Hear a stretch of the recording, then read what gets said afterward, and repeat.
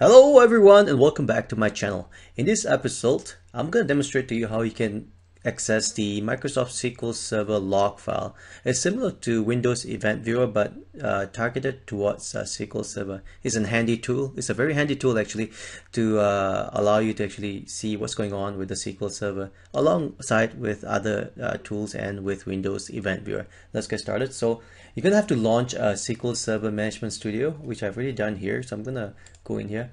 Once you launch a SQL Studio Server, they will prompt you to log in with this credential. If you don't have a SQL Server Studio, you can actually download it. It's online from Microsoft. And once you download it, you can go to Start and then go look at Microsoft. And then this is how you launch it, right? When you click on it, this will be what you will see normally. So once that's done, you depending on your authentication type, you select the authentication. I'm going to authenticate using a window authentication and hit connect.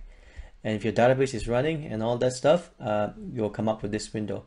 If the database is not running, you can actually start the database by going to Microsoft here again, to the main database, go to Configuration Manager here, and make sure that your SQL Server is running.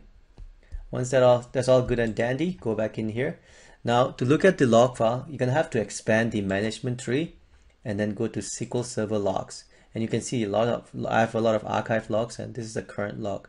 Just double click the current log here to open up a window. Just going to expand this to a large screen so they can see more.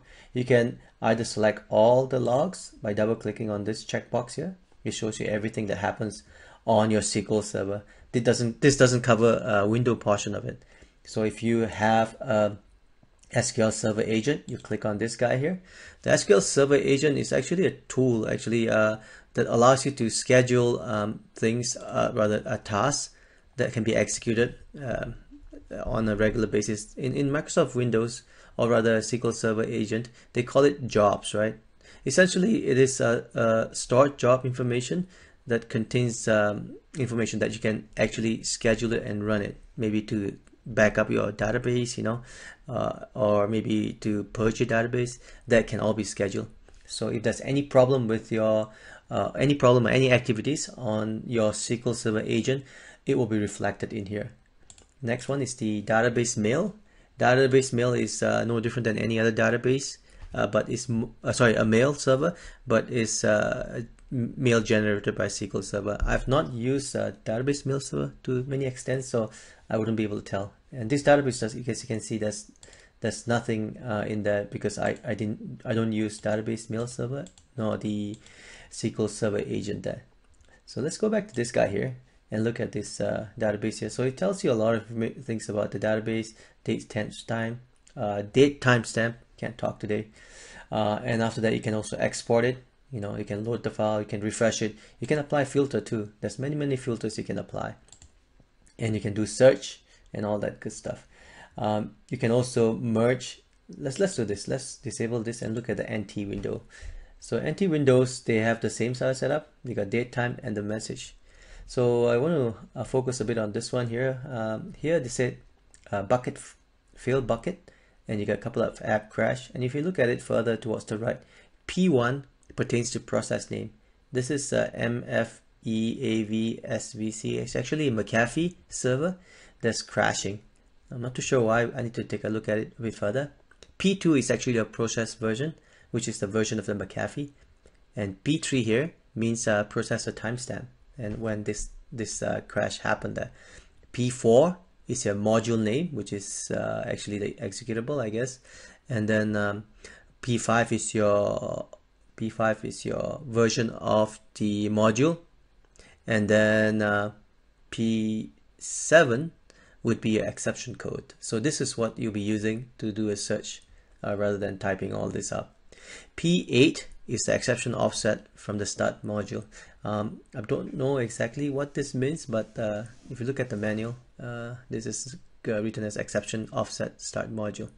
And 9 and 10 generally is blank. They are not used. It's user defined or auxiliary. With that being said, right, so you can see there's a few things going on in here. So Windows NT. So from the perspective of diagnosing what's wrong with the SQL Server, I normally join this and this together. so that you get a good cocktail of SQL Server and the Windows alarm message, right?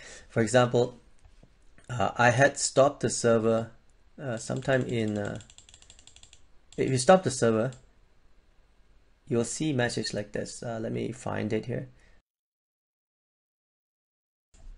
Right here. So when I stop the server, this is what the stop server message looks like. You know, it says unexpectedly.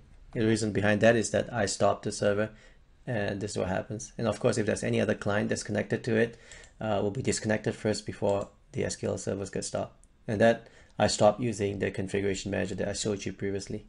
So anyway, it's got, when you restart the server, it will show over here too as well. Right here, when I restarted the server, this is what the restarting line looks like. So anyway, so yeah, it's a pretty good tool to have. I use this extensively, and I hope you will adopt this tool as well. Windows Event Viewer is great, but it's a bit difficult to find certain things. But this tool is actually tailored for SQL Server database and diagnosing it. Anyway, if this tool helps you, or if these tips helps you, do give me a thumbs up and like, subscribe as well. Other than that, have a good day. Bye.